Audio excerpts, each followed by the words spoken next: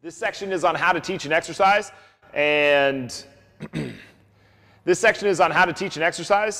the big thing you want to get clear on is, do you want to teach or do you want the client to learn? Because if you just want to teach, your client's not going to learn. It's much better if you get the client to learn, and then you will end up doing less teaching as you go on. So up front, we want to spend a lot of time doing this right, so that we reap the rewards of time later. If we don't do this, take the time to do this up front and do this right, we're going to suffer for it later. We're just constantly going to be teaching, and the client is just constantly not going to be learning. So take the time to do this up front, and you will reap the rewards later.